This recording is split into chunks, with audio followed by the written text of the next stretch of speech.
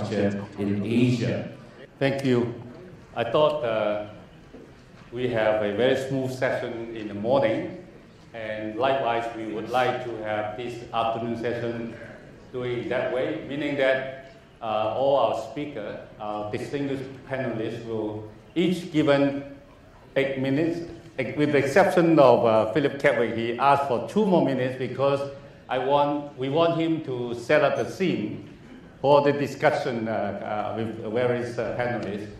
And I think we don't need to make too much introduction. The reason why we're putting all these panelists together for this afternoon is, I think, one of a kind. As we saw in the past 2 years, there was a lot of initiative, either from exchanges or from different countries, particularly in the East, launching a new initiative or products.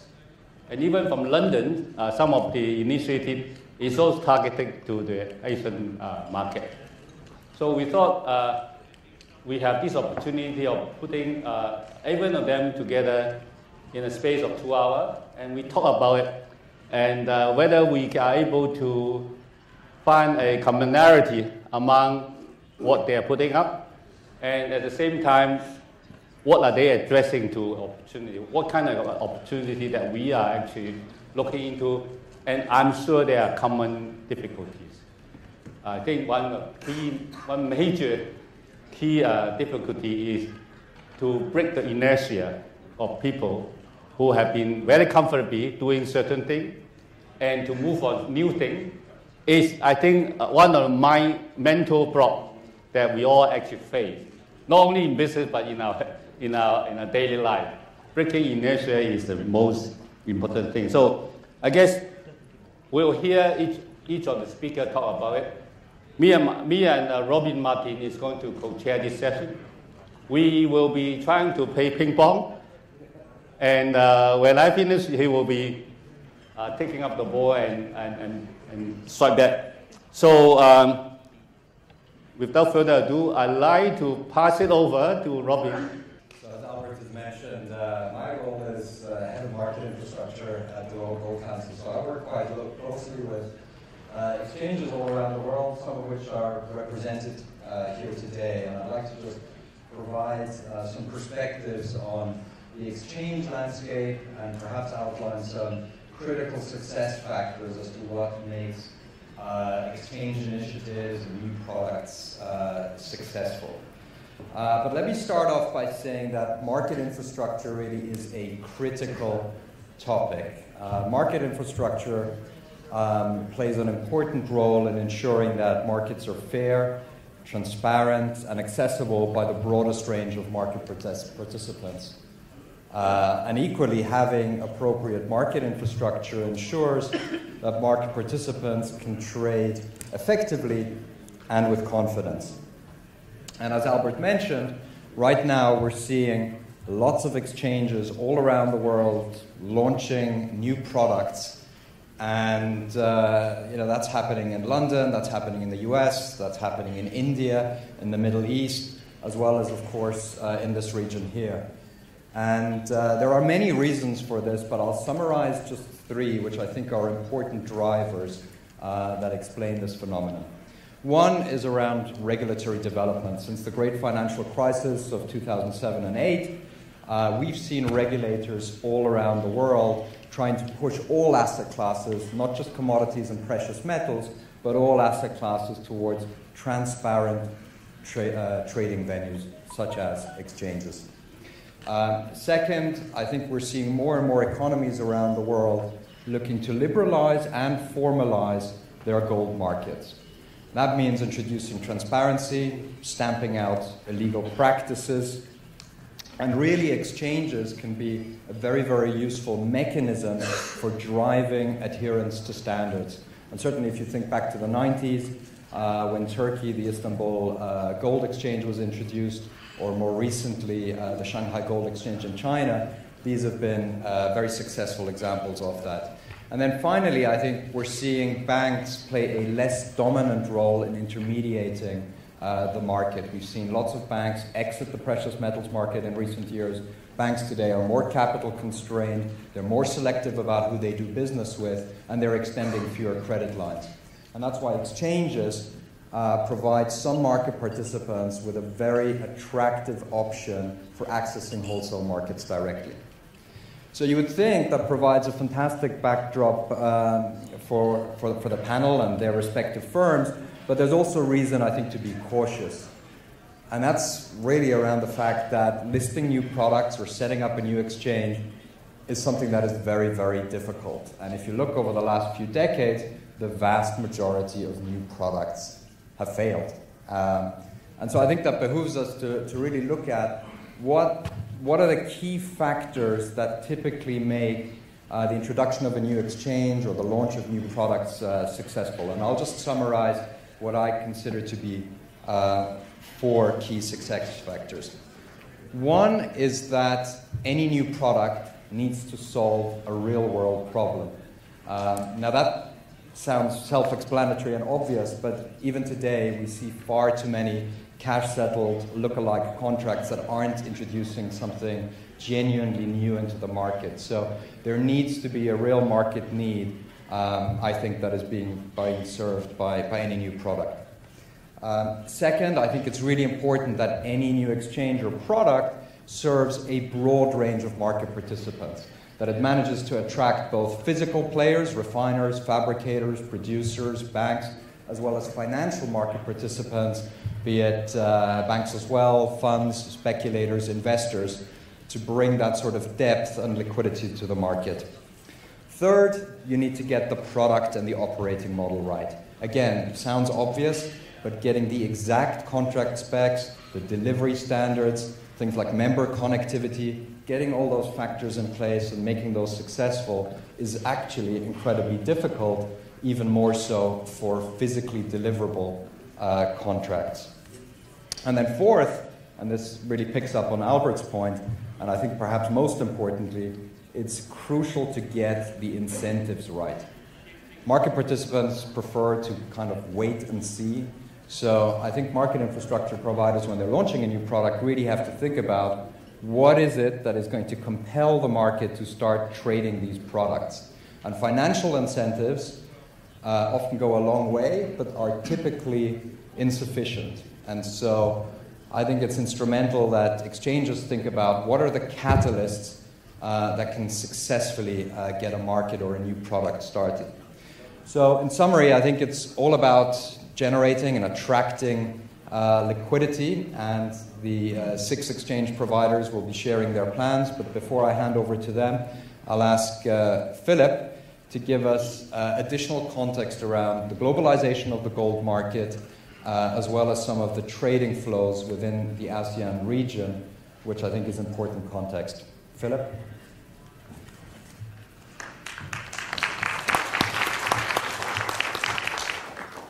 Thank you very much, Robin, and good afternoon, ladies and gentlemen. I'd like to start by thanking the SBMA for inviting me to speak to you this afternoon, and also congratulate the SBMA and Fortel for putting on such a great show here. My topic today is globalization of the gold market, the growing interconnectivity of trading, which is quite a mouthful, and is really, I think, far more suitable to the topic of some new book on the market rather than a short presentation. But I will try and give you a sort of potted version of what I mean by the title you see in front of you over the next 10 minutes or so.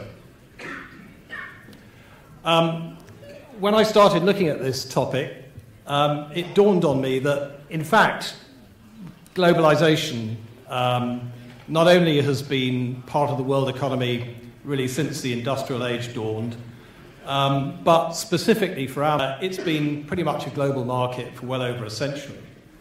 I remember in the early 90s visiting a refiner in Medellin in Colombia, and they very proudly showed me a contract which they had from the turn of the century with Johnson Matthey for the delivery of doré gold to the refinery, then I think it was in London.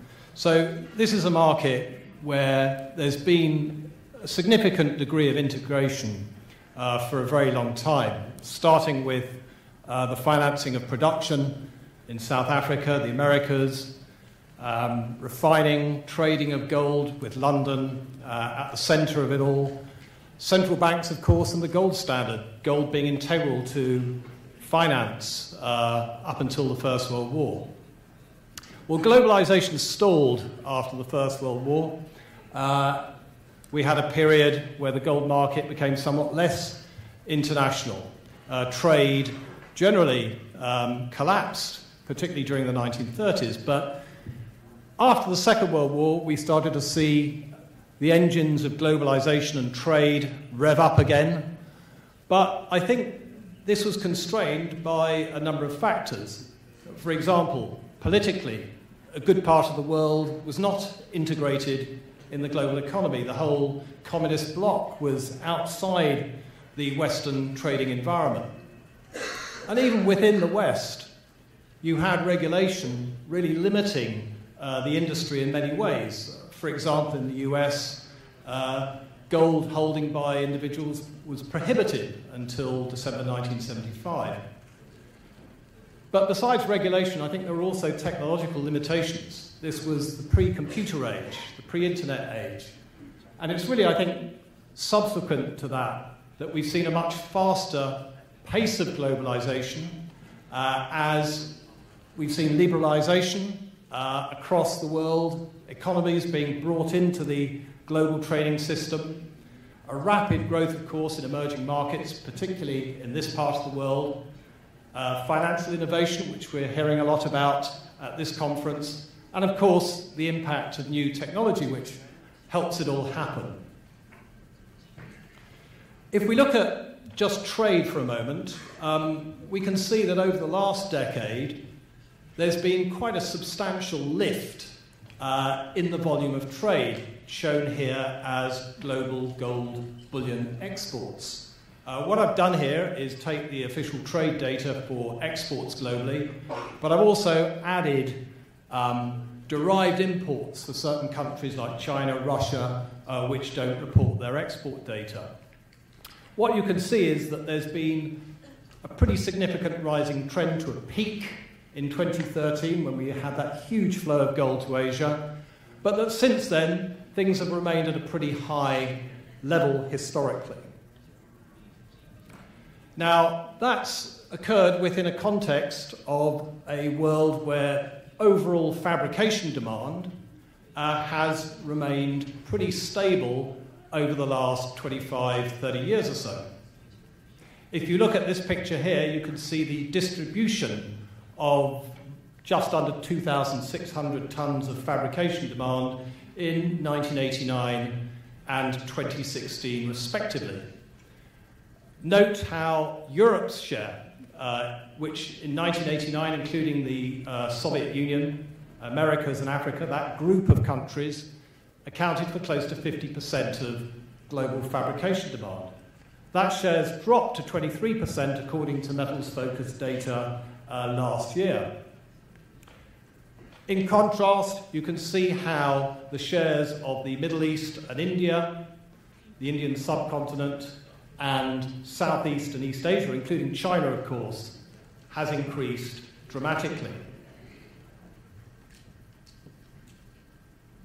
Now, that's necessitated a pretty substantial flow of bullion from west to east. And a good picture of this comes from the Swiss trade data. Note that I have here excluded Swiss exports to the UK, which is quite a substantial number, a little less than 500 tons last year, for example. But if we just look at the other European trade, trade with the Americas and Africa, and against that look at the Middle East, the Indian subcontinent, and in red, I'm afraid the key seems to be lost here, the trade to East Asia and Southeast Asia, including China, you can see how exports have increasingly been directed towards the principal Asian markets. Now, chief amongst those, of course, has been China. And China's integration into the global gold economy has been quite dramatic, and increases in Chinese demand have been such that they've outstripped what's been a pretty impressive increase in mine production and local supply to the market. And that's necessitated, of course, quite a substantial pickup in imports to China. On this graph, you can see imports via Hong Kong and also direct imports into mainland China. Direct imports last year coming to close to 470 tonnes. This tremendous increase, of course, lies behind much of the shift in the physical business, in gold moving from London and Zurich to major Asian centres, principally in this case, of course, Hong Kong, and then on to mainland China, or in some cases direct, of course, into the mainland, as we can see from the dark blue shade of these bars. If we look at the Chinese market, it's interesting to note how supply of gold into China, apparent supply, if we look at China and Hong Kong together in this case, has exceeded demand for the China-Hong Kong market. Now, as an aside, I've decided here to look at China and Hong Kong as one whole, simply to eliminate the rather murky area of cross-border trade between Hong Kong and mainland China, which is not fully reflected in the official trade data. But if you look at Hong Kong and China as a whole, you get this picture for total supply to that unit against fabrication demand in the same. And just to remind you, total supply here, we're looking at mine production, scrap recycling, and net imports into China and Hong Kong. So what's the explanation for this? Well, the explanation is, of course, that there's a substantial amount of bullion that has gone into the country that hasn't necessarily gone into fabrication demand. In this graph, you can see cumulative demand for that same China-Hong Kong unit, and you can see that that has actually climbed to around about 10,000 tonnes by the end of last year. Now, a substantial share of that, around 60%, of course, is represented by fabrication demand, principally jewellery. But you can see that there's also about 1,600 tonnes of bar investment in China, cumulatively. And then on top of that, we have close to 3,000 tonnes of other apparent demand for bullion in the China-Hong Kong region. Now, that demand, I think, consists of various things. It's a pool of gold, a pool of liquidity, which to some extent is financing, for example, the gold loan business in China, which had grown to over 2,000 tonnes by 2015. That business has now come down a bit, but we still have a substantial float of gold that's tied up in lending and also in other arbitrage financial activities, and I think also some unrecorded investment in gold in China, Hong Kong. That investment and trading activity, of course, has been reflected in quite a substantial lift in Shanghai Futures Exchange and Shanghai Gold Exchange volumes. For those of you with fairly keen eyesight, you can see in purple on this chart the SGE figures, and in red the SHFE figures for turnover on the Shanghai Futures Exchange. And note that I have divided these figures by 2 to make them comparable to the other exchanges shown here and also to London bullion market clearing volume. So you can see that there's been a significant growth in trading activity in Shanghai, but that it still falls considerably short of trading levels on the COMEX on the one hand, and also what's implied by the clearing volume in London. Now, let's also bear in mind that certainly basis the relatively limited data that we have, that London's actual turnover in the OTC market is significantly higher than the clearing volume shown on this chart. The last time a study was done was in the first quarter of 2011, and at that time it was tenfold the turnover compared to the clearing volume going through London. Now, I think another thing to bear in mind here, of course, is that a larger share since 2011 of that turnover in the London OTC market is probably represented by trade related to China and the greater Asian region. A lot of trade is still going to be settled ultimately loco London. I think if we look at the future, we've been hearing, and we're going to hear some more detail now in this session, about a number of trading initiatives that I think are going to promote further interconnectivity in the global gold market.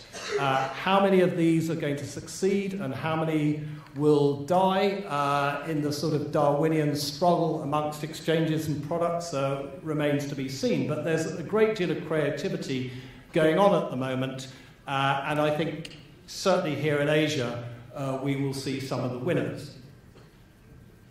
So to conclude, I think gold market globalization is certainly well advanced in terms of trade. We see trade growth in terms of absolute volumes, and also more intensity, I think, of trade within regions. But there still are some exceptions. For example, if we look at China, there is officially at least a prohibition on gold bullion exports from the country, a prohibition which certainly helps or allows for certain amounts of arbitrage through Hong Kong and other centres. I will say that the UK and Switzerland are the pivotal physical entrepôts, but if we look at centres like Dubai, Singapore, Hong Kong, you can see that this historic monopoly, if you like, that Switzerland and the UK have had for the source or destination of physical flows, as the sort of terminal markets, if you like, is certainly being challenged by Asia. Domestic gold trading has become liberalised in most countries, but if we look at the situation country by country, there are still a number where currency and capital controls, and of course China is one of these, hinder cross-border activity. And this gives rise, I think, to scope for arbitrage. Where you've got partial gold market liberalisation, you generally have opportunities based on local versus international price or regulatory arbitrage, which allows the nimble to make good money. China clearly is going to be absolutely key to future market development and key to further globalisation and integration of markets. And a lot's going to depend upon the Chinese leadership's appetite for further liberalisation of the capital account and, of course, the associated internationalisation of the RMB. I don't think that this is just a one-way street. This is not a sort of ideologically driven move to liberalise come what may. I think there are other considerations and arguments against over-rapid liberalisation of the capital account and of the currency in China, and I'm sure that that's very well understood by the leadership in that country. I think over the foreseeable future, talking about the next 5 to 10 years, London is going to maintain its role as the dominant OTC trading hub, and I think COMEX will remain the largest gold futures market. But they are going to see their lead nibbled away by competitors in Asia, principally, I think, the two Chinese exchanges I mentioned earlier. And also let's bear in mind that increasingly London is also going to be a venue for the clearing and settlement and trading of activity that originates in this part of the world. Let's take, for example, the statistics that over 40 of the LBMA good delivery refiners are now based in Asia, if we count Russia as well within Asia.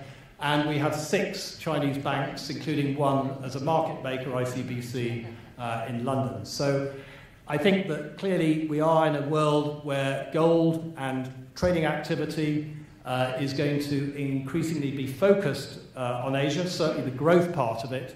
But let's not forget that London and New York are still absolutely critical to the operation of the OTC and futures market, respectively. Thank you very much for your attention.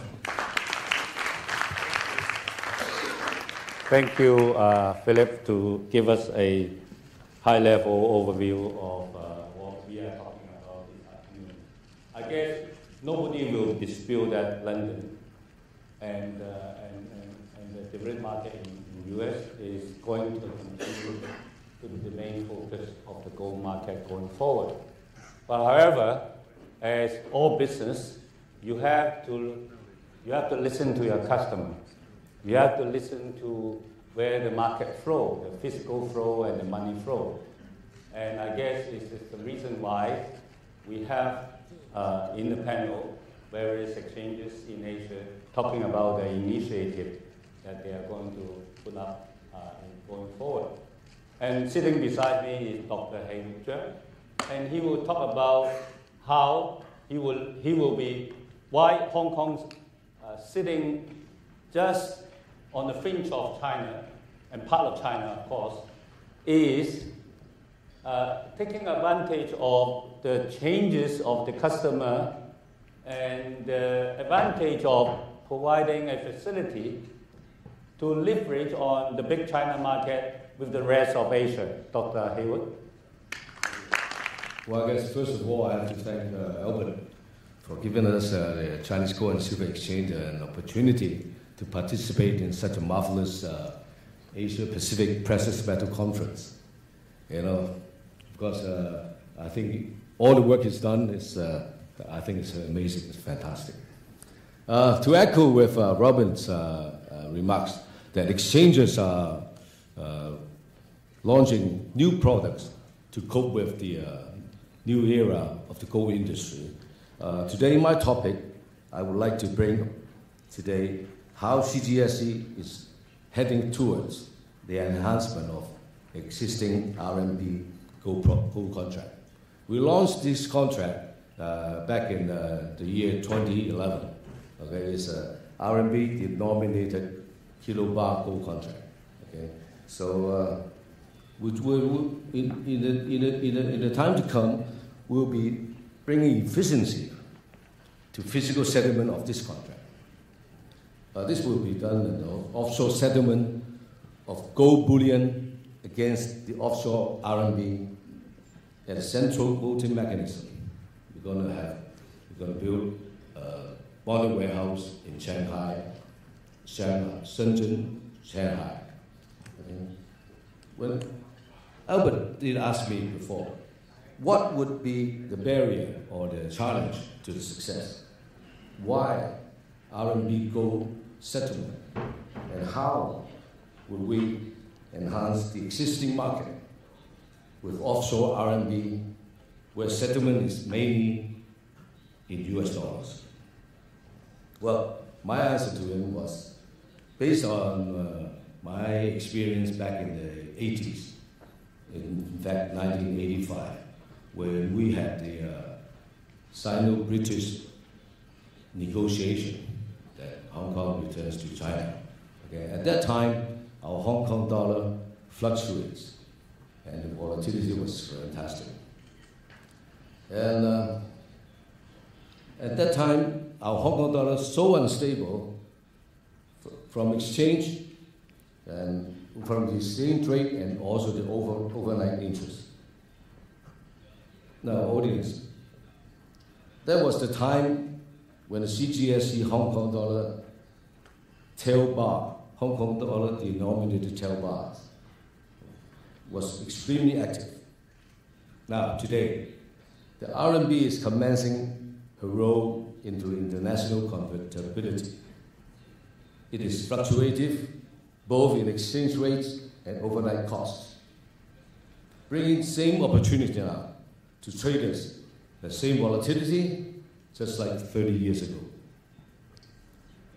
The arbitrage between international gold market can bring immense trading avenues, which one can hedge his RMB assets or gold against each other. I can foresee participating to this contract provides traders of the above twofold opportunities. The second dilemma could be the liquidity. Hong Kong has a total offshore RMB cash deposit of nearly 900 billion, which were very confined to deposit or only small government bonds only. This huge pool, being the largest in the world of offshore RMB, would enhance liquidity to gold-related financing, channeling this deposit market to practical and efficient cash settlement. As for the physical gold, Hong Kong has been a major transshipment port of China. Annually, around 700 or close to 1,000 tons per year. This can provide liquidity to the physical settlement also. With the above two factors, I am very confident that building a central settlement vault would accommodate and facilitate the enhancement of our existing RMB gold contract, and to service the industry from CGSP members, the Asia-Pacific region, and even to mainland China market. Singapore is a AAA rated country. Hong Kong, to cooperate with Singapore, would perfectly build up an efficient corridor from Eastern Asia to broader Asian market. Now, with these remarks, Albert, I sincerely ask yourself and the honorable guests of this panel to opine and to contribute to our vision of our exchange. Thank you. If I could next ask Wakar Chaudhary, Product Manager for Commodities at ASX, the Australian Securities Exchange, to come up and talk to us about the new product that's being developed by ASX. Thank you.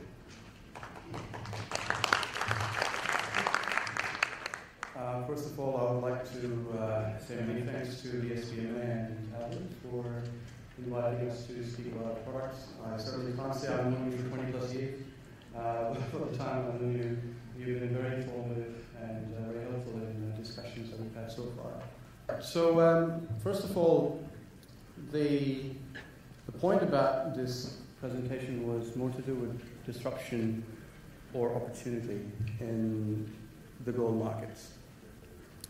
Disruption is a very fashionable word to use these days. I just wanted to elaborate a little bit more as to what we think is disruption and what is opportunity. In true sense, a disruption basically makes things difficult for something to occur in its current course. And of course, opportunity is a particular situation that makes it possible to do more things. At the ASX, our goal is to create more opportunities because we're a markets infrastructure provider. And given the topic of this panel as to how the markets infrastructure is evolving in this region, we think that creating more opportunities instead of disrupting the current way of doing things is the right way of approaching product development. So we've partnered with a very well-known brand at the Perth Mint. You will see Perth Mint representatives attending the conference. I'm sure you actually have known the brand for a while. For the exchange, we wanted to partner with an entity to develop a product which delivers what is needed, what is done in the market, and has some inefficiencies that we can actually fix. Clearly, we're not in there to change the way the physical markets behave, because that is a way bigger task. We're not a regulator, so we can't put any rules around the physical bullion markets. We're an infrastructure provider, a product provider, and how people use it and how they make use of it within their businesses is up to them. and we let the market decide how they progress. So let's talk about Australia for a second. Majority of you here would know that Australia is a major player in the international bullion market scene. So Australia is renowned for what is known as the economic reserves. So we are number one in the world, and we have about 9,100 metric tons of gold sitting in economic reserves in Australia. It's not to say that there isn't more, it's just what's actually been proven to be there. We also are the second largest gold producer in the world after China. And given the economic reserves and the rate of production, we have a resource life of approximately 35 years at this stage, which is a long way to go as compared to China, which is expected to expire within the 5 to 7 year period. We also remain the largest net exporter of gold in the world, given that majority of our product actually ends up overseas, primarily in Asia. And that said, we are a major source of gold in the Asia trade. And given that we're in the same time zone, a lot of our product actually gets taken into China and India and the Middle East. From a country perspective, we all know that Australia enjoys a stable economy. Like Singapore, we've got a very good credit rating of AAA. We are a very safe geopolitical location in terms of access. And we have globally recognized refining and vaulting facilities in the country. In fact, one of the biggest in the world is in Perth, operated by the Perth Mint. And from a taxation perspective, there is no GST on investment-grade gold. So, as I said earlier, we're an exchange that looks to create opportunities. So, I'll take you through a few things we've looked at over the past couple of years to make sure that the product we launch is relevant and useful and has the capability of solving issues in the market. The first thing is, based on the regulation that's coming in globally, there will be a move for off-market trades, or over-the-counter trades, as we call them, into regulated exchanges. So the first thing we've tried to address is that there is no Australian forward curve for the global trade, especially for customers and potential customers of Australian golds to hedge their exposure. So the first thing is that we are offering, for the first time on a regulated exchange, the opportunity to trade a forward price curve. Secondly, because we're such a major physical player in the market as a country, the hedge is a lot more accurate if it's actually done at the point of delivery of your product. So Perth is the major accumulation point of physical bullion in Australia. Over 90% of the product that's produced in Australia, that is raw product, ends up getting processed by the Perth Mint. So your hedges are going to be very accurate, especially if you're exposed to Australian gold. And given we're an open marketplace, we're connected globally, there we see that market participants around the world will be able to take the arbitrage opportunity into their trade books as well, given the similarity of the contracts, and I'll take you through that in a second. The capability of accumulating ahead of delivery, basically what that means is that you could, for your own sale or purchase agreements, you can accumulate at the exchange. We have a facility with the Perth Mint which will allow you to accumulate gold ahead of time and deliver it as and when you need to in the future.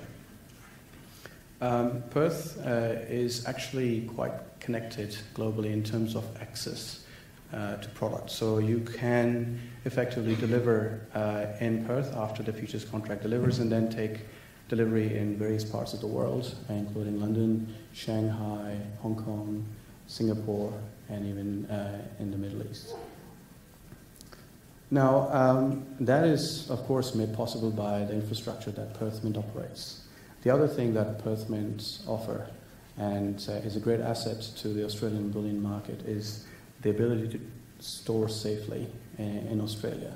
They have the largest storage facility in the Southern Hemisphere, and they have state-of-the-art vaults. And if you take delivery on our futures contract, you can convert that into physical and store it in their vaults. There is also capability to do local swaps through Perthment, so you can actually move your metal out of Perth after the futures contract gets delivered into London and other parts of the world. Be it a financial swap or a physical swap, Perthment have the capability to do that. And of course, if you do not want physical, you can actually cash settle the balance with Perthment after you take the futures delivery, making it quite relevant for the financial industry who actually do not want to touch physical metal because of various jurisdictional issues and regulatory pressures. And what's extremely relevant to this region is the capability to get product after a futures contract gets delivered within this time zone. So our partner Perthment has the capability to deliver kilobars, coins, small bars, large bars, and anything in between based on your requirement. And the fact is that Perthment's refinery and the product that they produce is accredited by the LBMA, SGE, COMEX, TOCOM, and DMCC in Dubai. So the product after delivery becomes internationally connected based on the services provided by the Perthment.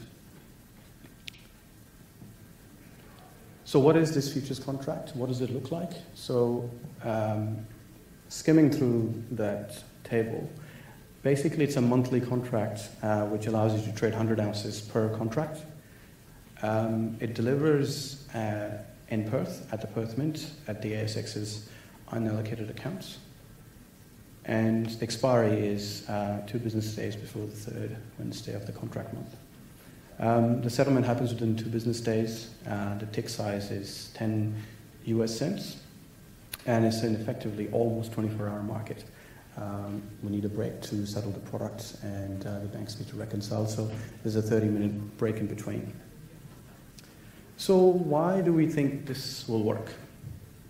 I mean, the panel members before me have actually mentioned that, you know, there's been products that have come in before, there will be products that will come in after. A lot of them fail. In fact, 9 out of 10, you know, it's not a real statistic, but actually that's what's in the market at the moment. 9 out of 10 contracts fail. There is no guarantees in life, but what we have tried to do is create a partnership which is built on experience, and we understand what we're doing. So from an ASX perspective, we've been in the business for over 100 years. We're accessible globally. You know, we've got a 24-hour market, and we're ideally placed within the Asian time zone.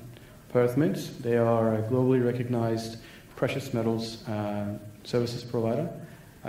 They are distributing about $18 billion of metal every year. They have 30,000 plus customers globally, and they operate state-of-the-art vaults, and they are multi-accredited in various jurisdictions. And they are the world's first and the only government-guaranteed depository service. They're part of the Western Australian government, which is highly rated, and of course they have great online and offline spot market activities as well. Once you actually transact on the futures contract, there are various onward trading services available for you to take advantage of. And these guys have been in the market for over 100 years as well. If you would like to get in touch, I suppose Hotel will distribute the slides afterwards. We've got a global network of people waiting to hear from our customers. So if you have any questions, please get in touch with us. And I would like to thank again to the panel and to Albert and SBMA for listening to my presentation. Thank you. Well, ASX is providing a platform for the Australian producer to access to the global market without just going into a counterparty. It is an exchange platform for local producer. It's again a local solution to an issue which the local producer would like to get a little bit participation. Next, I would like to call upon Mr. Wawiji Siki to talk about the TOCOM initiative. I am honored to take part in this wonderful panel. TOCOM is stepping up our efforts in reaching out to the global precious metals industry. So we are very pleased to have the opportunity to work together with SPMA this time. Thank you very much. I'd like to briefly cover new developments at TOCOM, which we believe adding values to our customers. These are some basic facts about the precious metals market. TOCOM is a commodity exchange listing a wide range of products, including energy, rubber, and agriculture products. Having said that, precious metals market is the largest, occupying 62% of exchange volume. We have 4 precious metals, but gold is by far the largest, accounting for 45% of exchange volume. Our market is open to international players, and we encourage their participation. As for our gold standard 1 kilogram contract, 54% of trading originates outside of Japan. 5 years ago, it was only about 10%. So global participation is increasing in our market. In a nutshell, we view ourselves as the most active gold market in Asia, which is open to global players. Okay, talking about the new type of products, we launched what we call rolling spot futures contract for gold in May 2015 and for platinum in March of this year. This product is really different from traditional futures products. Generally, futures contract has several contract months, but this rolling spot contract only has 1 series. Futures has expiry date. This rolling spot technically expires every day, and then automatically rolls over to the next day. This feature enables participants to hold the positions as long as they want, allowing them to execute long-term trading strategies. And why gold and platinum now? Here I have a graph with gold and platinum prices since 1984. Historically, the scarcity of and the higher production cost made platinum expensive than gold.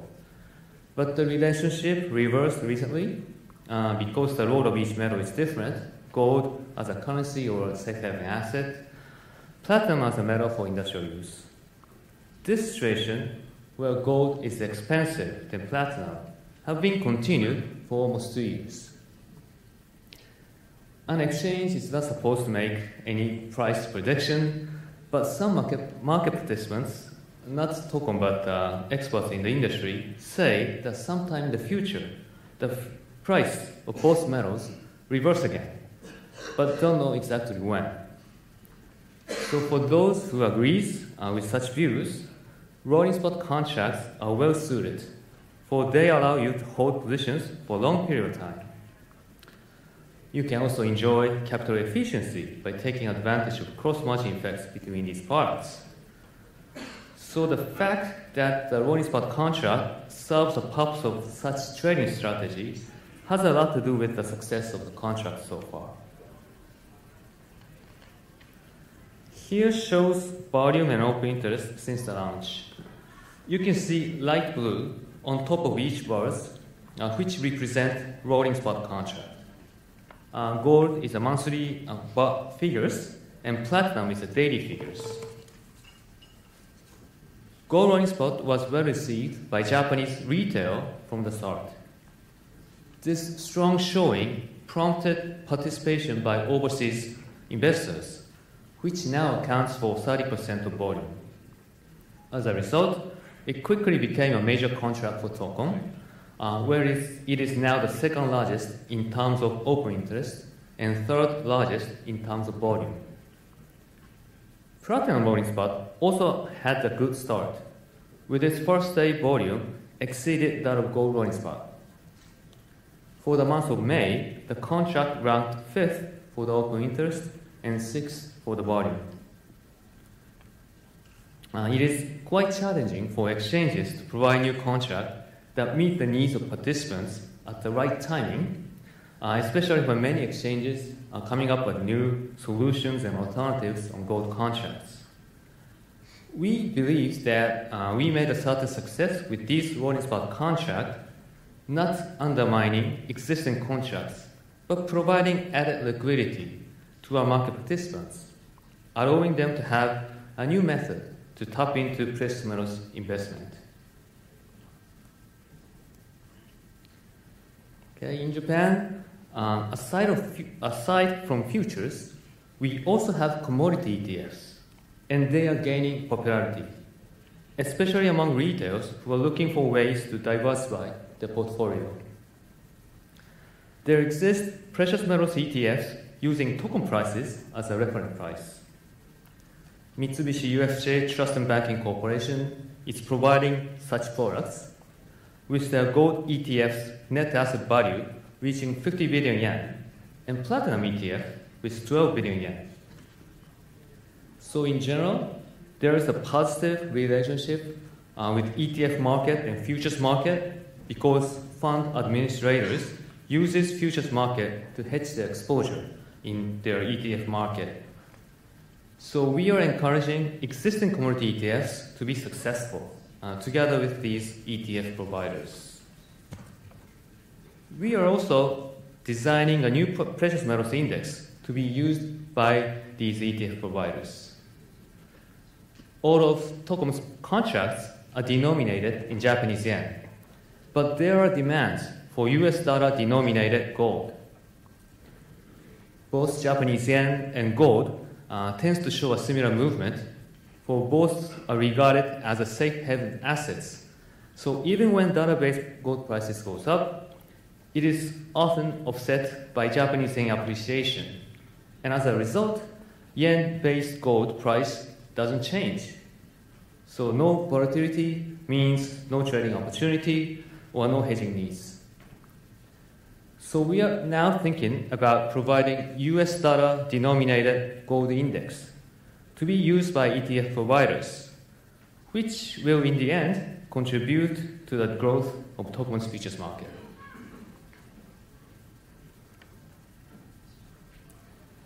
This shows how we are expanding the scope of precious metals market. 4 contracts in the red dot line are our starting point. Physically delivered standard contracts for gold, platinum, silver, and palladium. Then we expanded to cover options contract in 2004, revamped in September of last year. Also, we've been offering mini-sized cash-settled contracts, minis, and rolling spot contracts. We've also started gold physical transaction since July of last year. 100 grams contract settled by the ownership transfer at the designated warehouse, and 1 kilogram contract settled by a delivery of warehouse receipts. So all in all, we are aiming to provide comprehensive precious metals market, starting with gold and exploring whether it can be applied to other metals, like was the case for rolling spot contract. I think this wraps up my presentation. Thank you very much. Ryoshi, as the World Gold Council guy, I'm particularly pleased that almost 50% of your volumes in some way are linked to gold. That's great to see. Next, I'd like to ask Alex Shaw from the London Metal Exchange to come up. Alex and I have actually been working together very closely for the best part of 2.5 years on modernizing aspects of the London market. And so we'll be hearing more about the upcoming launch of LME Precious. Thank you, Robin. Thank you also to Albert and ladies and gentlemen, distinguished co-panelists. Very pleased to be here today. Somewhat against doctor's orders, so please excuse me if I have to stop and cough for a little bit.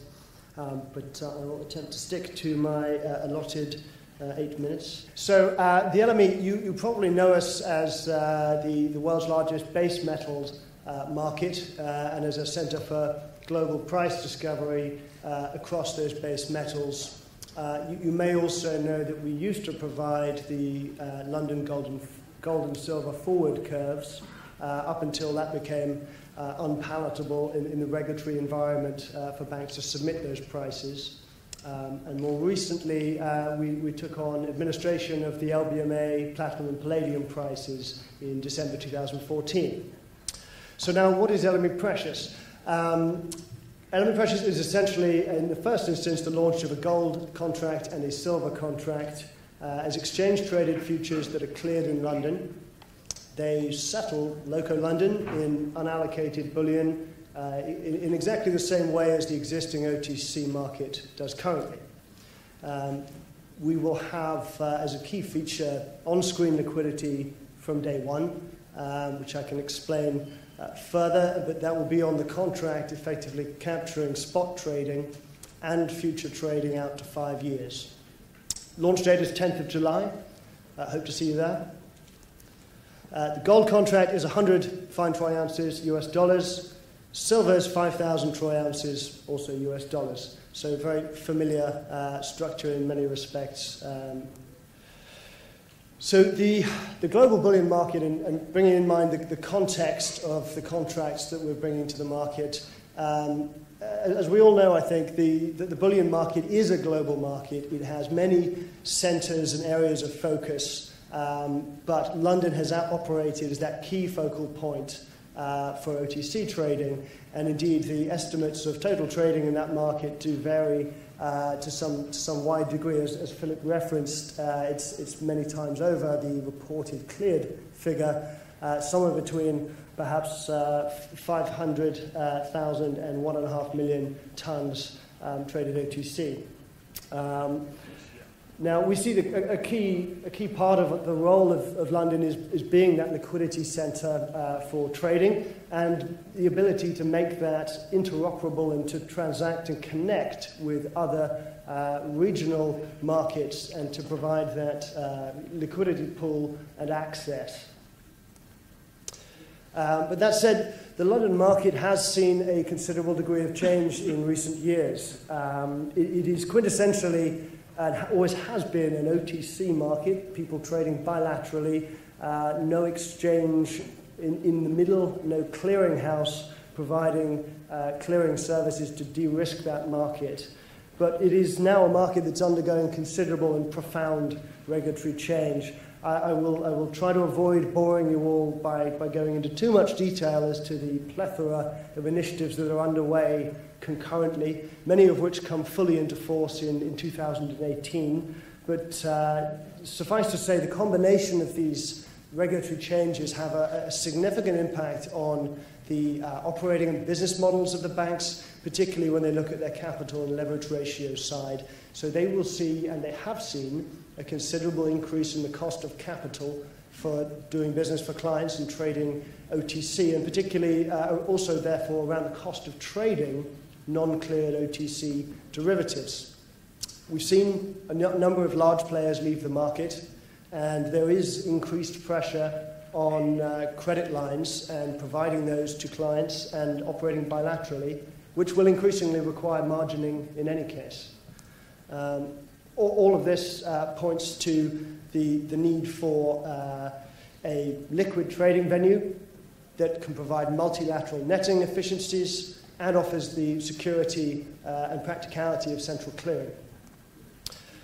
So to explain how the LME Precious Initiative has come together over the last, I think Robin's right, 2.5 years or so, we have been very fortunate to work with a number of parties who have a commitment to making this succeed and to investing in the success of a London-based exchange-traded and cleared forum.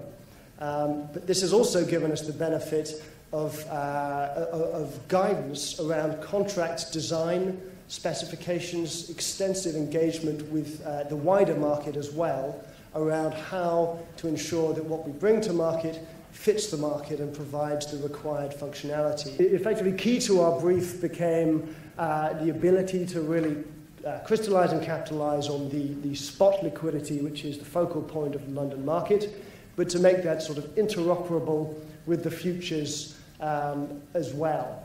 And part of that is by providing tradable calendar spreads, such as an EFP, whereby it's extremely easy to trade spot and then effectively trade that position forward into a given month by executing a price that is the calendar spread cost. make it very easy to arb against other existing markets. Now, clearly there is key liquidity in the US, and also I think as Waqar referenced, a 100-ounce contract is very easy to arb. A 5,000-ounce silver contract is very easy to arb with existing pools of liquidity. That in itself provides risk offset benefits for participants, but also that additional enticement to trade for other particularly arbitrage-focused players. Another key part of what we were told and looking to bring to market was around providing continuous pricing along the curve through the trading day and at a meaningful level of depth, so that real volume can be transacted on a futures basis, not just out to a few months or not just leveraging the liquidity in the very near term, but actually facilitating trading and transparency of pricing all the way out to 3, 4, 5 years. Finally, we understood it was very important to work with the London market to provide both an on-screen lit order book, but also to be highly facilitative to the existing bilaterally negotiated phone-broked market. And so we provide effectively two venues in like fashion to our base metals market to a large extent, where it's very easy to execute trades bilaterally and then book them onto the contract, and therefore they go through clearing and delivery in the same fashion. So just to try and explain how the trading of LME precious contracts works, the LME and LME Clear are the exchange trading venue and clearinghouse, which effectively the LME providing the member interface, but also providing an interface to the wider market through ISVs, but then settling into the local London existing infrastructure for unallocated bullion. We are a member-based organisation in terms of access, no longer ownership, but clearing members will effectively have the opportunity to join as a precious metals only clearing member or as a full exchange member. They will have to make a default fund contribution in order to be a full clearing member participant. But we provide a very easy access route for non-clearing members who would not have any joining fees and can access house-level trading fees. I've got 50 cents on here per traded and cleared contract, but that can be as low as 30 cents depending on what contract and how they're trading it. Clearly, not everyone's going to be a member. The general market can access through a large number of clearers and also non-clearing members who will be announcing as we move through to launch July 10th. But to mention the clearing members we can talk about today, we're very fortunate to have Goldman Sachs, ICBC Standard Bank, Morgan Stanley, Natixis, and Societe Generale embedded in making this a success and providing clearing. Additionally, we've been joined by Bank of China or BOCI Global Commodities, Commerzbank, Macquarie, Marex, and SocGen New Edge or SocGen International, who will also look to provide clearing services. This is the initial list that we can talk about. We have quite a few others in the pipeline, but if you are interested to trade, any one of those entities can provide an access route. So then just to try and tie this back, if it's not already implicit, to the significance for the Asian market, this market will be available on screen from 8 a.m. Singapore time. It is the focal point for the local London liquidity, we feel, and it'll provide on-screen pricing, spot and forward out to 5 years. Key features around this being an exchange-traded and cleared contract are clearly the transparency, the compliance with regulation. We can trade report all positions, make it very, very easy to transact and be compliant with multi-jurisdictional regulatory obligations. This is in part, but overall the whole pricing model means it's a very cost-effective way to access the biggest liquidity pool in the world. The fact that it is cleared enables participants to do away with some of those bilateral credit lines which I think we believe we will see a dwindling of in current years as the cost to have those capital or credit lines in place becomes considerably higher for banks, and they choose their client base very much more carefully and consolidate that down. We also have the ability to bring on trades and execute as an introducing broker, providing counterparties connectivity and then allowing them to book on trades to the exchange. And in that way, we believe it is a very accessible market.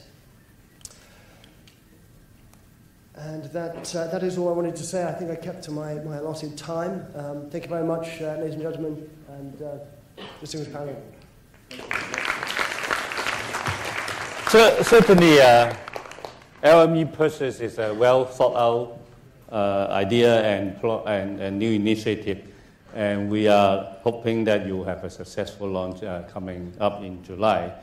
Next, I would like to call upon Dr. Vinchai Chatkonpitpai to talk about the TFX initiative. Probably among all the Asian exchanges other than TOCOM and Shanghai Gold Exchange and Shanghai Future Exchange, TFX is the most active exchanges in gold contract and has indeed trading volume. And we'd like you to talk about your initiative, new initiative, please. Thank you so much, Albert, for your kind introduction. And once again, thank you for giving me the opportunity to join the conference and participate in this panel. Well, today, what I will do is basically give you a little bit of idea of the gold landscaping in Thailand, and then talking about the gold futures and the thing that TFX explained for the next coming initiative. First of all, for Thai people, I think everyone loves gold, so as the other people in Asian country. I think even when you're born in Thailand, when you're so small, everyone will tell you to save, by buying some gold. So basically, the gold was perceived as very precious, and in terms of tools for saving for Thai people. The big market in Thailand is the pure gold jewelry. So basically, it's necklace, bracelets for gold. That has been happening for a long time, more than 20 years, and is still being a very big market in Thailand. We have like a 7,500 goldsmith shops around the country, which sells the gold, pure gold jewelry. I think in the last 10 years, the investment has changed. People try to, and basically are more popular to buy gold bars and trading gold bar. In Thailand, the gold unit, the purity is different. We have all local unit, which called baht, but it's not Thai baht, it's baht, which is equivalent to 15.244 grams, and purity is 96.5. And price was fixed by Gold Trader Association.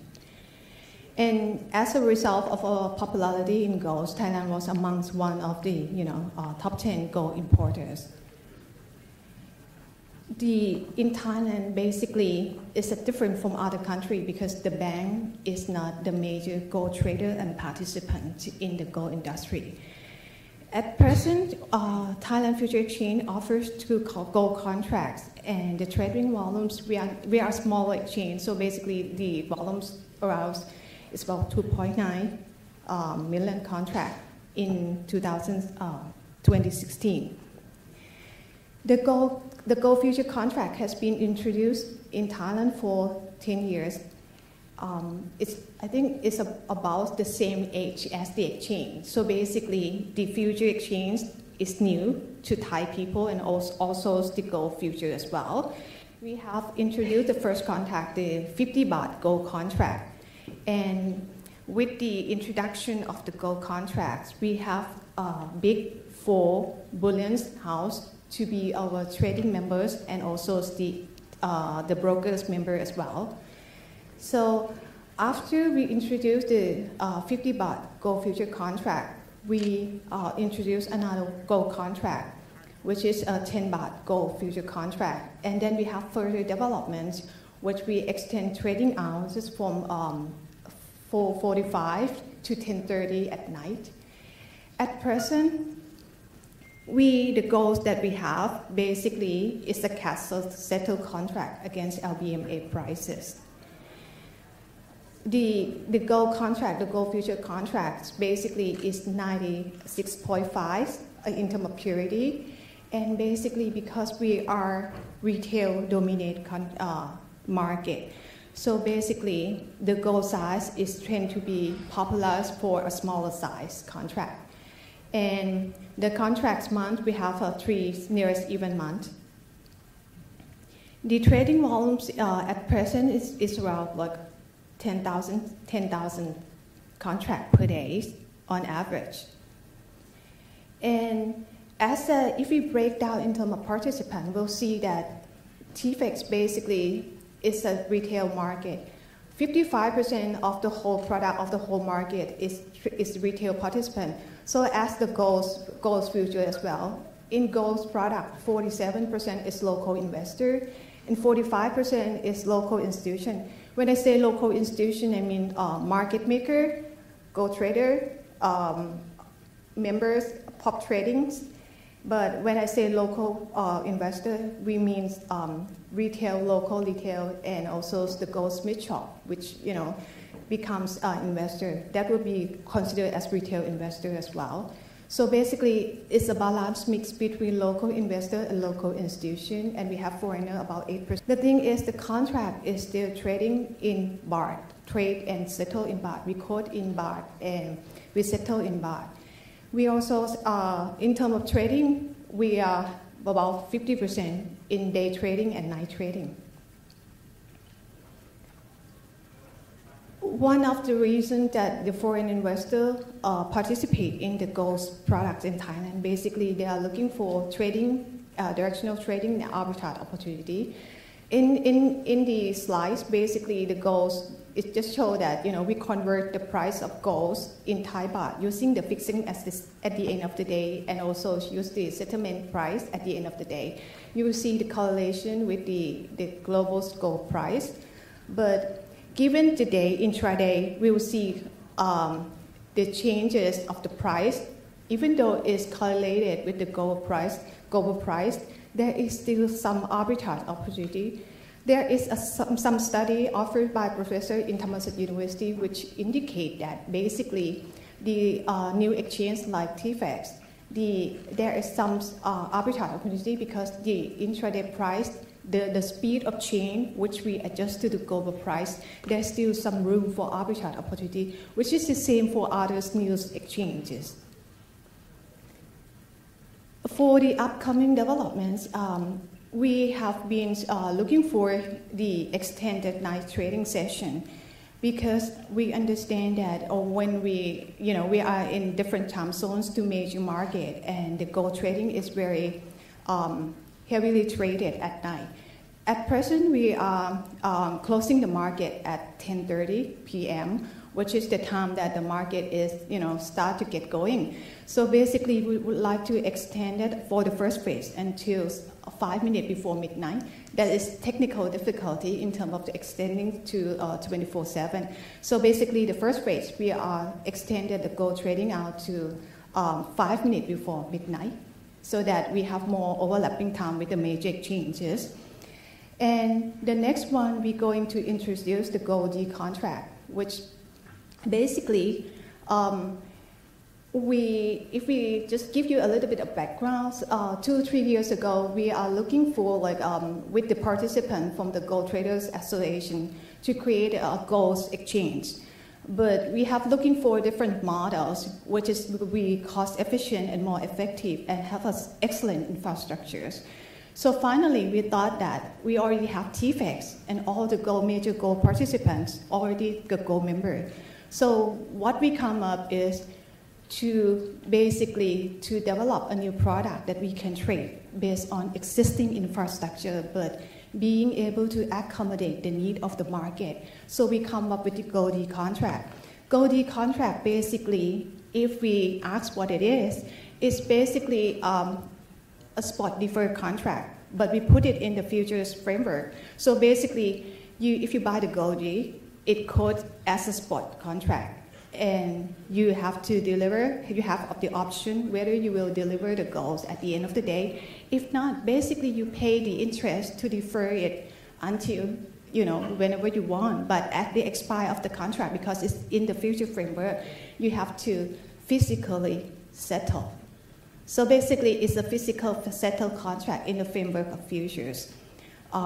The contract size is 100 grams. It's quite a small size, but if you want to take a deliver, you have to have at least 10 contracts. So we deliver 1 kilobaht contract.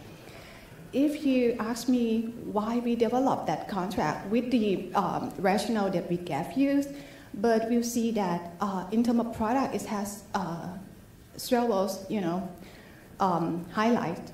The first one is it accommodates hedging and trading very well. You could see that the first contract, the first couple of contracts we introduced, basically it is in Thai baht. So it involves two components, the movement in gold price as well as the movement in exchange rate.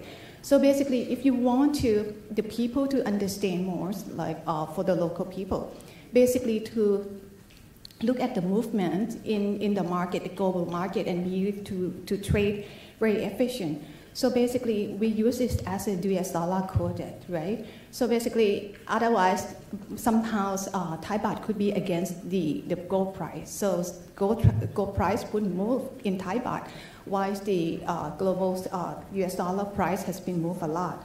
So that was one of the advantage in terms of trading because it allows more movement to coordinate with the global market.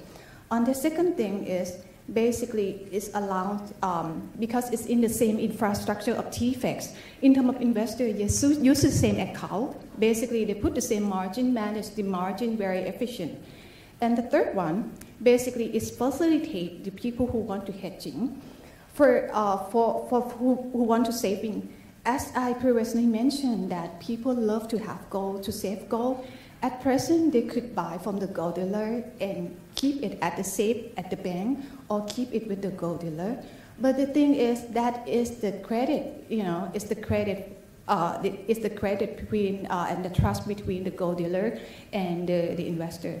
But once we put it on the exchange, that was strengthening the credit risk and the trust of people because it's the collectively of the gold dealer plus the exchange and clearinghouse system that put in place.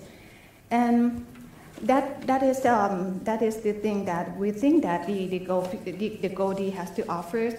In addition to that, what we want to do basically in this Goldie contract, we have to consult with the participants to basically develop the market. As I told you that we have the 96.5. What we want to do is to develop the gold market further. So basically, the delivery unit here is 1 kilobar with the LBMA, some designated LBMA brand that we select, which we select from the popularity of that in Thailand as well. And the last thing that we think that is very interesting is the Goldie contract has been supported by our major participant, which is the member, who is our gold dealer and our gold future as well, or gold future member as well. So the supporting in terms of to be market maker and also be the market maker in physical as well as futures. I think my time is up. So it's 8 minutes. Well, thank you for that. I think it's fascinating to see how many retail investors apparently are spending their evenings trading gold. I absolutely think that's a great use of their time, and I also think the storage costs on the rolled contracts are pretty amazing, so hopefully that's something we can discuss further. Next up, we have Sunil Kashyap, who, as you know, is SPMA chairman, but also head of Asia at Scotia, and he'll be talking to us about Singapore as a trading and custody hub for precious metals. Thank you. So as I say, this is something totally different. I think over the last hour and a half, we've had to tour around the world from Hong Kong to Australia to Tokyo to London to Thailand. So you're back home now in Singapore. And what I'm going to be talking about is not really an exchange, but just a value proposition for Singapore as a safe haven, and specifically talking about Singapore as a safe haven for storing gold.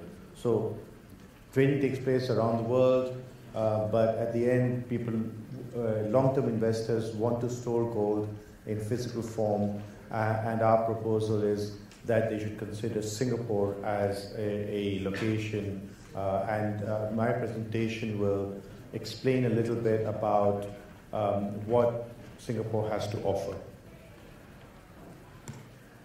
This is a slide which was covered earlier today in terms of the ecosystem in the precious metals industry in Singapore.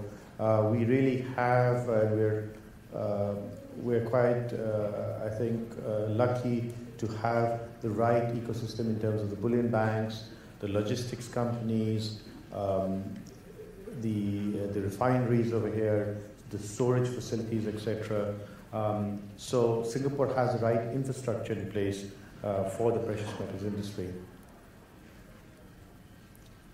So what does it mean for physical gold investors? So this is specifically, by this we mean people who hold physical gold for medium to long term and are looking for the cheapest way, or the easiest and safest way to store gold in safe custody. This may cover retail investors, high net worth individuals. It may also cover institutional investors like pension funds or hedge funds, and also central banks. Central banks typically keep their gold in with Bank of England or with the Fed or with BIS, and what we want to perhaps look at is an alternative location for them in Singapore. So this whole area of investors, basically what we're suggesting to them is Singapore can offer a place where you can buy physical gold, you can store it, you can lend it perhaps, and you can sell that gold eventually when you want to liquidate your holdings. Why Singapore? Well, specifically for the regional players, the proximity.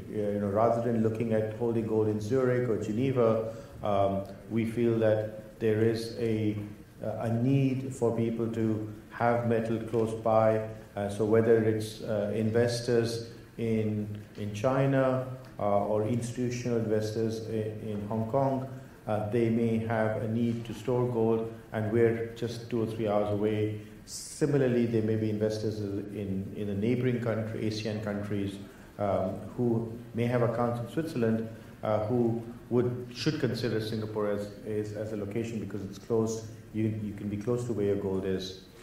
Secondly, as has been mentioned earlier, Singapore is economically probably the most secure country in the region, and certainly amongst the top 5 in the world. So that offers the financial security that you need, that your gold is in a country which is financially safe. Moreover, from a political stance, I think Singapore is quite attractive. Early today, John talked about the turbulence occurring specifically in the political spheres, and there are different groups and factions being created now in the political environment. In that kind of situation, you need a country which is politically stable and neutral, which is not aligned within one group or one bloc or another, and Singapore certainly offers that attraction. Also, what's available in Singapore is a very sophisticated and diverse financial infrastructure. Most of the private banks in the world have offices here in Singapore. You've got very strong local banks. I think 3 banks which are rated AAA in the world and offer the modern services, the access, the availability of products that you may need, and as a counterparty, you can deal with them and use them as a way to store your gold over here. Lastly, the legal system. The legal system in Singapore offers you absolutely top grade, world-class comfort in terms of recourse, in terms of arbitration, etc. And so when you're dealing with a counterparty as per Singapore law, you can be comfortable that it abides by the highest legal standards in the world. So in terms of the infrastructure, what does an investor require besides the conditions I mentioned earlier?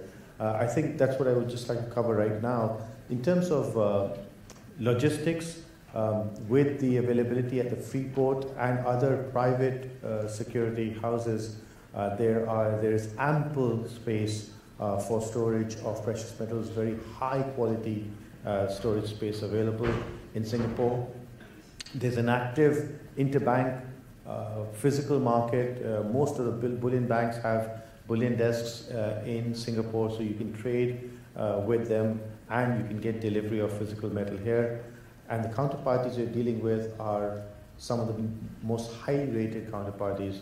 So you can be, you have a choice of counterparties, you have the availability of storage facilities, and eventually something we would like to look at for the large institutional investors or maybe for central banks is to set up a quasi-government agency which can act as a counterparty very much similar to a BIS for the Asian context.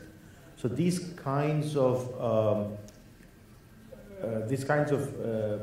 prerequisites which an investor may require to buy gold, to store gold in a secure location, which they may probably be doing in a place like Switzerland right now, are the kinds of facilities that are available in Singapore, and we certainly look at Singapore as being an alternative Asian hub for storing physical gold from an investment point of view.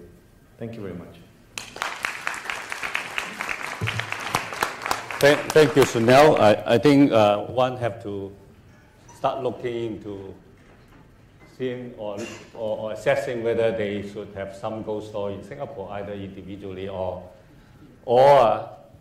corporate high network, or even sovereign wealth fund, or even sovereign country. I think this is an ideal place for you to have your gold store in Asia. If you have to choose a place, certainly Singapore is a consideration. Well, Asian, Chinese and Indian has been, or even Southeast Asian people, has been buying gold for many thousand years. And I mean, everybody loves gold culturally and religiously. But Asian market really actually takes when China moved into this business about 13, 14 years ago. And Shanghai Gold Exchange is one of the key drivers in modernizing or bring it up to speed to deal with global market when Shanghai Gold Exchange started operation in 2002. And now China is one of the biggest markets in the world. And but China or Shanghai Gold Exchange would not be just storing there. They also have lots of new initiatives. My good friend Andrew Webb, who actually has championed and worked together with his colleague to bring together this Shanghai benchmark, which he'd like to share with you. And this, in times to come, will be a very respectable price benchmarking for the gold market currently in China, and hopefully will become a benchmarking for Asia and the world. Thanks a lot for Albert's good words about me and about Shanghai Gold Exchange. Good afternoon, ladies and gentlemen. Really, time again, I'm grateful to Albert, and also Sunil, chairman of the SBMA, Singapore Bullion Market Association. These two gentlemen are my decades-long friends. They taught me, have been teaching me for many, many years. Thanks a lot. for giving me this chance to speak about new deals of benchmark price. This photo, anyway, 1 year ago, on April 19, 2016 to be exact, our Shanghai Gold Exchange launched the Shanghai Gold benchmark price trading. This photo shows our chairman, Mr. Jiao, declared the starting of the trading. That day, around 800 professionals in the bullion industry witnessed the opening, the first trade down there. Those gentlemen, they're here, including Shunil, our advisor, international advisor to the exchange, and also central bankers and Chinese government officials. I take the photo here to show our China pay tremendous attention to this new initiative.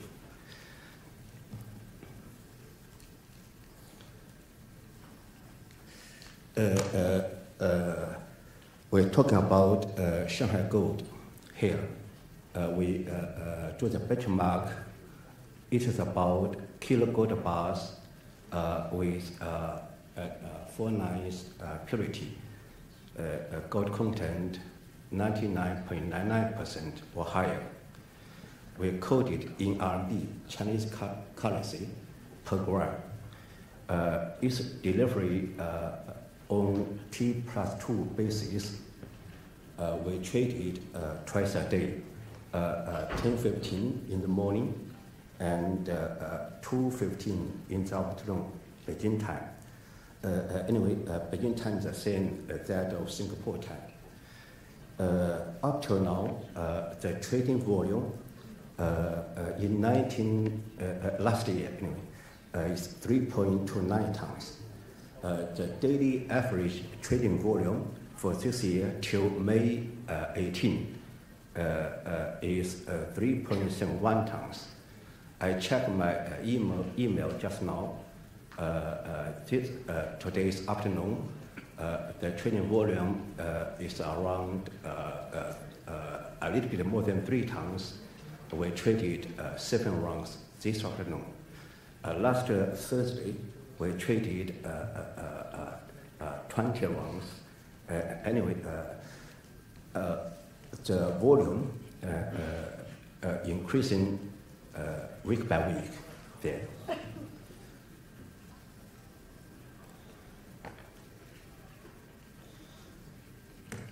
So the next is how we do it. Generally speaking, we have 10 steps for the benchmark price trading. I could not go into details. You may spend quite a few hours to talk about it. I just focused on 3 aspects. The first one is we have about anyway we have a reference price submission, initial price announcement, trading, clearing, and settlement. For the reference price step, we have 18 reference price providers, including British Standard Chartered Bank, Austria ANZ Bank, Swiss MKS Corporation, Bank of China Hong Kong, and top Chinese commercial banks, including ICBC, BOC, ABC, all the big names, and the largest gold producer, the gold refining smelters, and gold fabricators. 18 altogether. They provide the reference for us before the starting of the benchmark trading. we exclude, omit the highest one, the highest reference price, and the lowest reference price, and use the mathematic average of the remaining 16 price as our initial price for the first round of trading. And then the second thing I would like to stress is the trading. Every members and their corporate clients can join the trading. I mean, all the SGE members, not only these 18 banks or big ones, this is opened to everybody. And then the third thing I would like to point out is Shanghai Gold Exchange provide central settlement and central clearing. And that means our SGE is a central counterparty for all the trades, CSP here. This is quite different from what has been done in London for the OTC trading, or even the past gold fixing. Even now, there's a benchmark trading. They are still on OTC basis.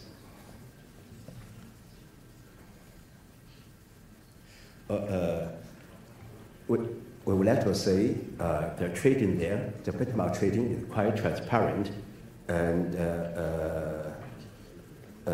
this is a screen-based trading platform for the trader of the exchange. So the reason why we do it, just mentioned what Robin with World Gold Council said. We have to solve some problem. China has been the largest gold producer, the largest gold consumer, and the largest gold importer. At the same time, one of the top gold investors. The local market there, we need a tradable, fair, transparent price. So that's the main reason. What's our expectations here? We have 4 main expectation goals, targets in our minds. We would like to see active participation in the trading from both inside and outside of China. First one. The second one is we would like the local market use our benchmark price for the physical trading and China's physical gold import and export. The third target is we would like the gold, the liquid trading, and the investment there in China use our benchmark price as a reference price. The last one, in our mind, we would like someday in the future, the benchmark price, gold benchmark price in RMB could become as one of the global reference price, in addition to the benchmark price in US dollar exclusively only. I would like to mention what our chairman said. The bullion world has been looking at the East now, but we are looking for the future. I wish a bright future for APPMC, for Singapore Bullion Market Association, and for all of you guys. Thank you very much. There's a question for Wakwa that knowing that the mining producer all priced in Australian dollars, and your contract is denominated in US dollar and not Australian dollars. Why don't you actually make a better apple-to-apple full hedge for them, price your contract in Australian dollar and US dollar? That's the question. Thank you for the question. We did consider an Australian product, an Australian dollar product. We need liquidity in futures products. That's the start. If we were launching an OTC contract, which wasn't available on a lit screen, then yeah, Australian dollar contract would have made sense. correct that mining companies in Australia do have a transaction in Australian dollars. However, if you look at their hedge leg, that is done in US dollars through a bank. Thank you. Primarily. Yes. Thank you. Well, before I ask the second question, we welcome questions from the floor. You can either write in the piece of paper which we provide you, or raise your hand. Maybe we'll pass the mic to you. The second question here is for Sunil. This is some market information. So, what is the average leasing rate for gold? Depending if you're borrowing or lending. Depending. So it's like buying fish. You have to see how big is the fish, how fresh is it, and who are buying this. All right, there's no answer. That's the answer. Thank you. Seasonal price. Seasonal price. Okay, anybody like to ask question, or Robin, you want to take over? Let me ask Philip a question because he's been sitting very patiently here next to me. So Philip, you don't have a particular horse in the race. You're probably looking at this agnostically. How do you view these developments, all these contracts being listed, competing exchanges? Is this good for the market overall? Is there a risk that it just fragments liquidity, or are these solutions solving for particular needs in particular markets? Well, I think, first of all, choice is a good thing. Innovation is a good thing. But having said that, only so many can survive, and I think I might have used the word Darwinian during my presentation, and I think that's an adequate word to describe the process that will probably take place, which is basically, I think, it's unlikely to see fragmentation. Rather, we will see what we've seen in the past with unsuccessful contract launches, that they basically come and go. So there will be winners and losers. Which horse one should bet on, I think that's a tough call. There's always an incumbent advantage, particularly if you look at the largest incumbents I mentioned in my presentations, but some of the products and contracts that are being offered here have a very strong rationale and are backed by some very strong players, without mentioning any names. And I therefore think we will see change. And I think the drift from OTC to exchange is definitely going to be a theme, and that is going to, I think, lead to some degree of market disruption. But I don't think market fragmentation is the term, rather that we will see one or two new entrants who will grab market share. Thanks. Okay, so to spin the analogy further, different horses, it's people like Sunil who place the bets on the horses, isn't it? And without having to comment on any of the particular exchanges, Sunil, if you could give us a bit of color around how a bank like yours evaluates different exchange-traded offerings, and sort of what it takes for a bank like yours to then actually commit to an exchange. So I think we have the benefit of choice, so as Philip said, but ultimately banks are basically facilitators. So what we do is do what our customers require. So at the end of the day, I think it's going to be driven by where customers feel more comfortable to trade. And wherever the liquidity goes, there will be two things. One is we guide the liquidity towards that particular venue. And the second thing is, in order to facilitate liquidity later on in terms of illiquid periods, we would step in and provide our own bank's liquidity to ensure that the gaps are taking place. But it's really driven by that gaps are removed. But it's really driven by where the customers want to go in the first case. And then the bank follows, and then, for arbitrage purposes or just for filling in liquidity gaps, the bank will come in. Thanks. Maybe Alex, if you want to pick up on that, is that what you've seen in your discussions with banks, brokers, and potential end clients? Is it very much sort of client-led push onto the venue? Yeah, I have to agree very much with Sunil that I think for any exchange-traded contract to work and be successful, there has to be a core base of liquidity and demand from the clients who want to transact there, and that as they say, liquidity breeds liquidity. That was top of mind for the LME when we were looking at what to do with precious metals over the last couple of years, was very much recognizing that it's all very well to write up a contract spec and then put that out there and see what happens. But very much more compelling is bringing together a body of parties who can guarantee some of that on-screen liquidity from the get-go. And that's very much why we are quite confident at this point that come July 10th we'll have screens with prices on, and we will have a decent amount of liquidity on the platform from committed partners before then attracting others from the rest of the market. Robin, I mean, Philip talked about choices, and Sunil talked about choices as well. Basically, it's customer choice, and then we react to customers.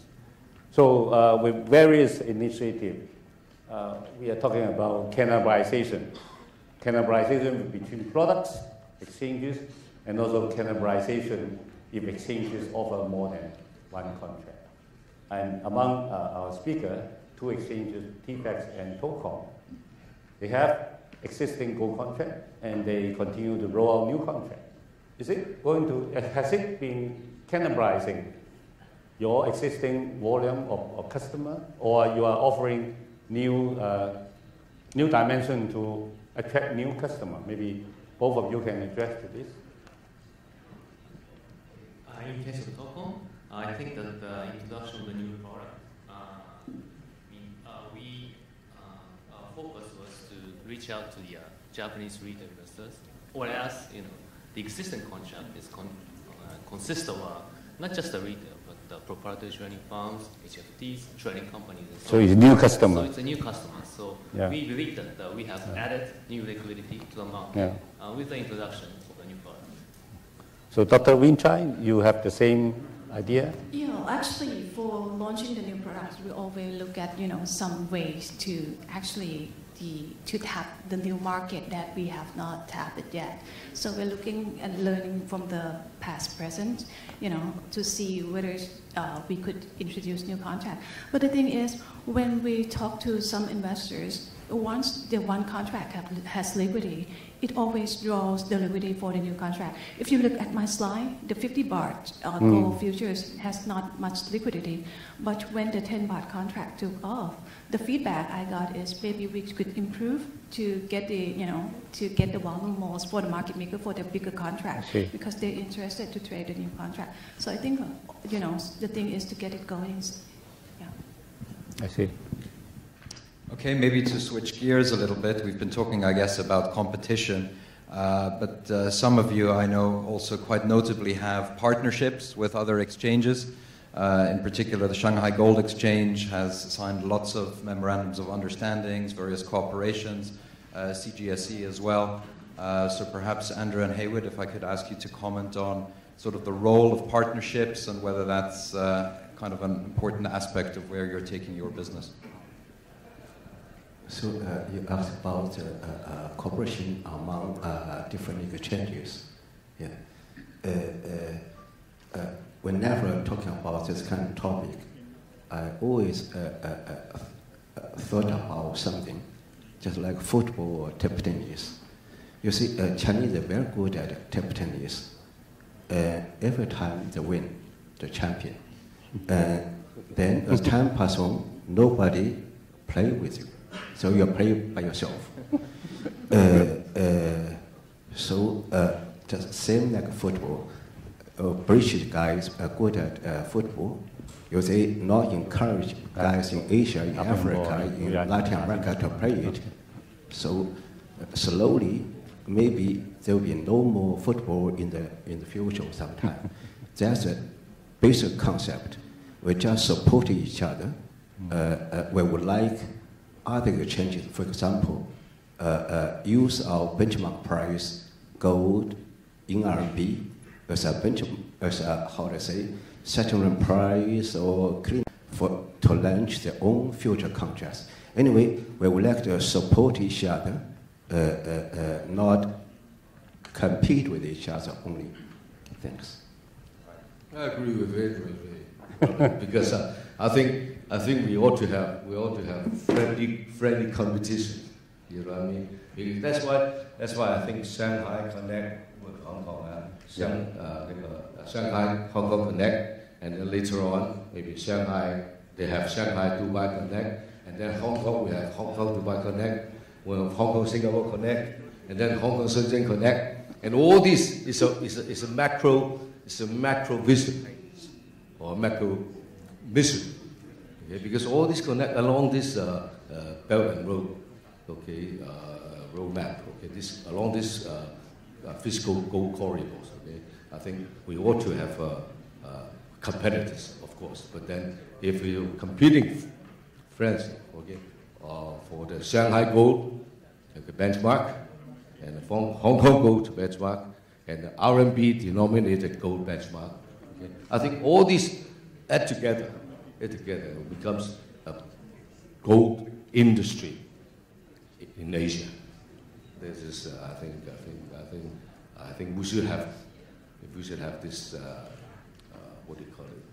We should have this vision, and this is going to be the next new era's mission. Thank you. Interconnectivity. Right? Philip has called the word in the beginning of how the industry has to be developed.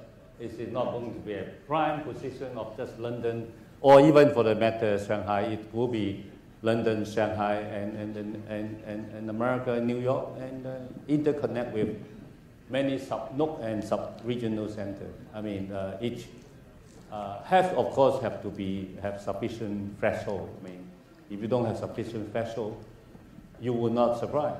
And actually, as in what Philip was talking about, this Darwinism, it will actually die. I mean, only the fittest can survive. So, any question from the floor? Very shy to ask questions. Robin, you ask another question. I'll ask another question, okay.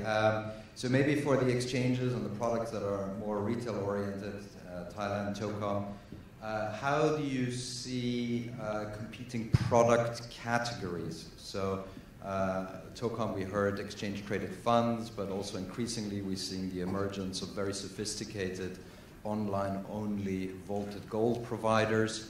And then even within your own exchange, I guess you've got the rolling spot contract competing with the active month contracts.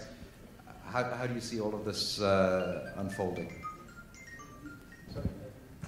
Just on that subject, in terms of, we talk about cannibalization. I think the focus of the industry and all the participants in the exchanges really should be, rather than cannibalization, talking about moving money around, we should see how we can bring new money into this industry. That's the basic challenge. I mean, gold trading accounts for a minuscule part of the total retail participation, institutional participation. So the real challenge and the real sort of mother lode would be if somebody is able to bring in a new investor class into the market. And if an exchange or any contract is able to do that, that's where the goal is, the real gold mine is. I'll just add to Cindy's comments. I think there is still more rooms to educate people for the gold investment as investment asset. Actually, there are so many people in the country which they already believe in gold. But how do we convert these people to another new kind of investment saving?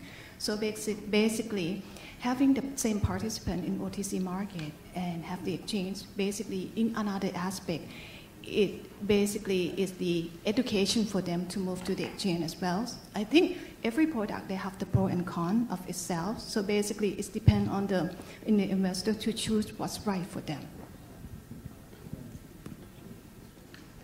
Just want to add, the fact that I talk about more than 50% of trading volumes coming from abroad, I think it shows that those who are taking part in our market from abroad is also taking part in, let's say, COMEX Gold and other gold contract that has been listed, which can be, competition, but we believe that we are providing arbitrage trading opportunities between these different markets, and so it is important for the exchange to provide ease of access to the market, so that market participants will decide whether they want to trade in the both market or either market and so on.